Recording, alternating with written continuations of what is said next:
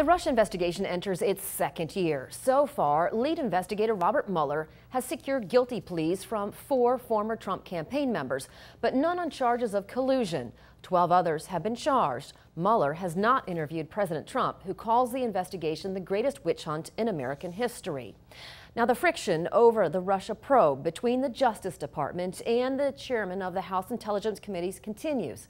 Devin Nunes is issuing a new threat to the number 2 at the Justice Department. KBOI2's Michelle Macaluso sits down exclusively with the California Republican.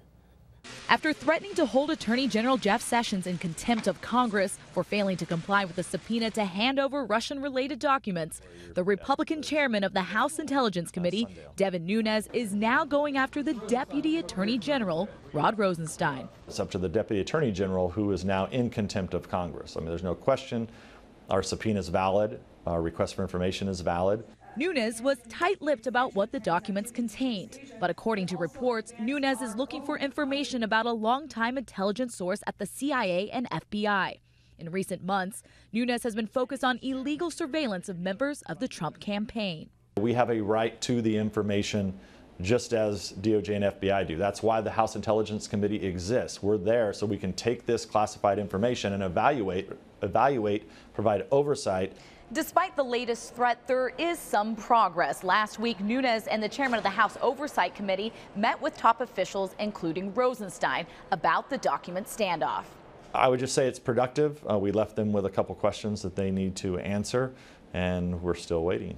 The DOJ responded Wednesday, quote, as the chairman's statement last week said, we agreed to and offered a follow-up briefing this week, and his staff has not responded to our invitation. It may seem unusual that Nunes is taking on fellow Republicans at the Justice Department. Does that make you look bad?